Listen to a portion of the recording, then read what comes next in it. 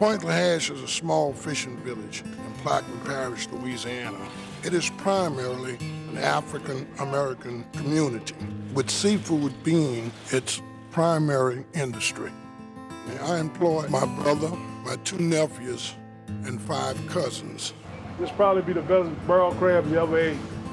We have that advantage here working with these fresh products. The fishermen, they are most important to us. It's our livelihood. It brings us visitors and it helps the economy. It's everything to this area.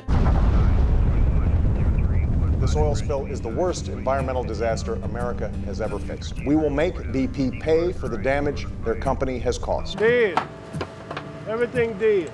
These communities have nobody to fight for them. They have no voice. I chose to do it, and I'm gonna do it, and hell and high water won't stop me. In the news media, oh, we didn't know they had black fishermen. Hello, 90% of the fishermen down here are black. The thing that struck me about these fishermen was the fact that there was a history that has not been told. They've been fishing these waters for generations.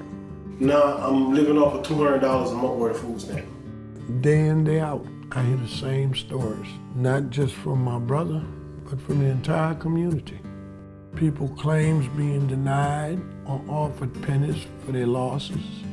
I've been on these waters since I was a child. Between the state bad policies and BP oil spill, they have destroyed us. This is like we've been poisoned and they left us to die. And if it wasn't for living here with my dad or my children, I would be homeless. And now to see him in this situation, it's just hard.